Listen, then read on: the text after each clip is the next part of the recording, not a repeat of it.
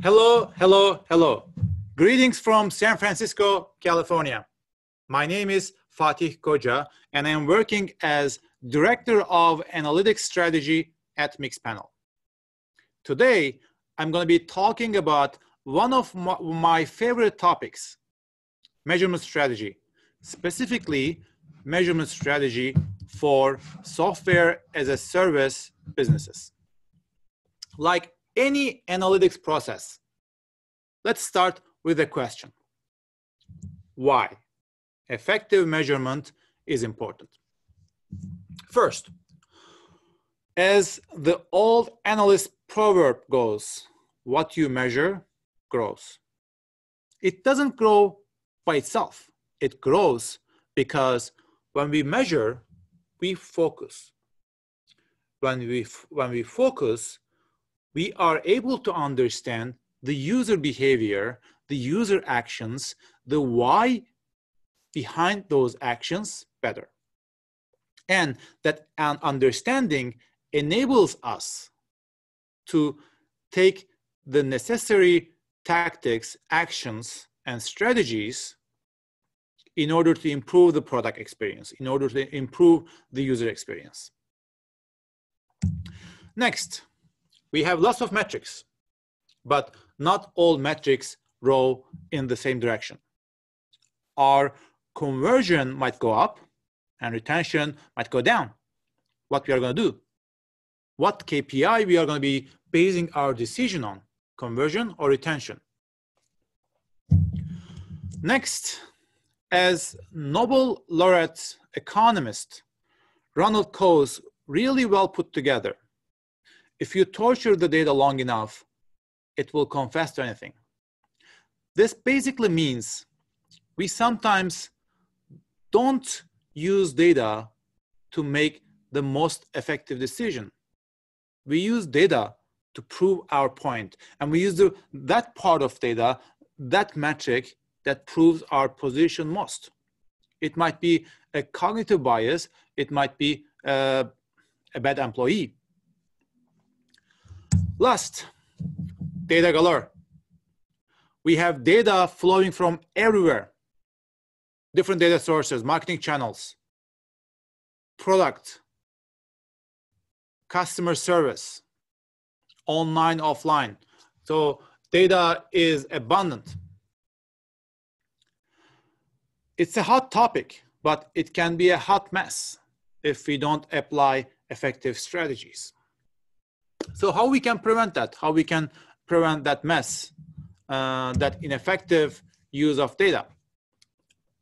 Basically, second question, how to measure? Enter frameworks. Frameworks are really effective tools to simplify complex ecosystems, complex things. It can be city planning, it can be analytics, measurement, data.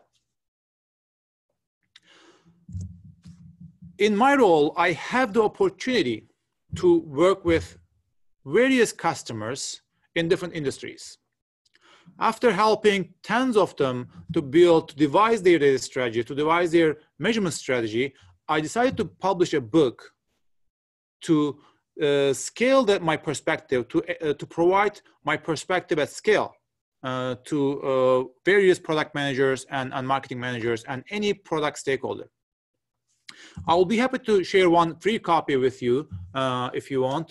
Please feel free to send an email to fatih.koca@mixpanel.com for me to share the book. And measurement framework is a key part of that book. The measurement framework I built after having discussions with so many customers in different industries, building different products, is as in this slide.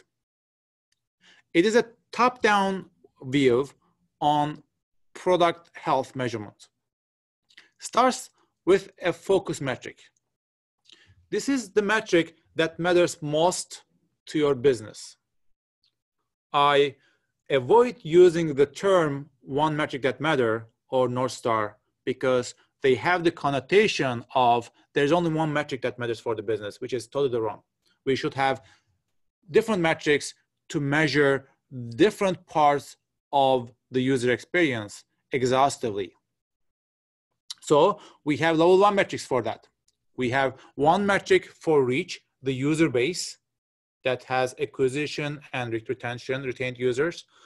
One metric for activation that measures the effectiveness of providing great first-time user experiences. One metric for engagement. We want more users, and we ideally want them to engage more. And one metric for retention, more short-term retention. We want users, and we want them back next day, next week, next month. The framework does not fit all businesses. Every business, each business is unique. So for that reason, we have one bucket to put business-specific KPIs. KPIs that are really important for that specific business case, for that specific product case. After identifying and establishing that level 1 metrics, we need to go down, one level down, and identify level 2 metrics, which becomes more tactical, which becomes more granular. It can be level 1s broken down by platform like iOS and Android, region like US, EMEA, APAC, segment, high, medium, low value users, or feature. Let's see an example for a SaaS business, which is a simple business, simple SaaS business, that's only action, or only key action is enabling the users to submit a form. So we want all the users to submit a form every day. So a good focus metric for this business could be weekly active users. And active here is users who submit a form, not the users who just come to product and do nothing or do the things that we don't necessarily want them as a key action. So after establishing key focus metric, we go one level down and we pick one metric for reach. Reach is the user base. The user base here is quarterly users, because for the specific business, if a user did not use the product for 3 months, it becomes dormant. There's no way, there's little less probability that the user will come back and continue to use the product. So a user who did not use the product for more than 3 months is similar as a non-user. So reach should have a time period limit, a time threshold. So quarterly users is our user base that we can activate every week, every month, every day. It is our ceiling for weekly active user metric. And we should ideally have 2 components of them in a healthy way. 1, acquisition, new users. 1, retained users, existing user base. Users who have been with us for like years, for quarters, for months. Second metric is activation. Again, this is a metric that captures the effectiveness, the health of first-time user experience. Here, percentage of new users who submit 3 forms in 1 week could be an activation metric. If we think it indicates long-term sustainable growth of the business, if it indicates reduction in the probability of churn for users. I assume many people have heard Facebook's famous 10 friends in 7 days, seven friends in 10 days activation metric when they established in the beginning of their high growth phase back in, I think, 2009, 2010. So this metric is basically makes sure that we are giving a good first-time user experience to users. Next metric is engagement. We want more weekly active users and we want them to engage more, to do more key actions. Here, number of key actions per user, number of form submissions per user at weekly level could be a good engagement metric. Retention is straightforward. We want users, we want them back next week? So what percent of the users come back next week and become an active user again? Last one, business specific metric. This is a B2B business, it's a SaaS business. Ease of use is important, and we can measure that ease of use by time to submit, the time that a user spends from landing to product to submitting a form. We should ideally reduce that time that users will spend less time on our product trying to figure out where to click, what to input. So the idea here is establishing a top-down framework to have a bird's eye view on the product success. When we have that, next step is identifying owners for each KPIs. High-level KPIs can be owned by execs, product leaders. Lower-level KPIs might be owned by individuals, people who are doing hands-on work. That way, they can work on improving those KPIs, and we can have a bottom-up improvement. When we have an improvement in L2 level KPI, L1 will improve, focus will improve, and ultimately the business, the product is going to be improving. Third question, we asked why it is important, why effective measurement is important, how to measure, and third question, what to measure. Measurement should start with strategy, either product strategy or business strategy. And we should have top-down perspective on measurement that starts with the strategy. KPIs should be picked based on what we want to accomplish with the product, what value we provide, we communicate to our users. Here, KPI is key performance indicator, and performance is pretty much the measurement of our long-term strategy. It can be revenue-based, it can be cost-based, it can be user-based, but KPI is not the same as performance. It's the indicator, it's the short-term indicator of the long-term performance. Third, we will have metrics to enable more ad hoc analyses if there is something wrong, something really good, something different in different KPIs.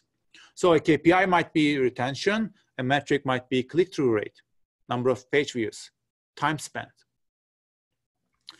Last, the foundation, events, tracking, the raw data, and ideally it should be based on the metrics that we want to track in the business.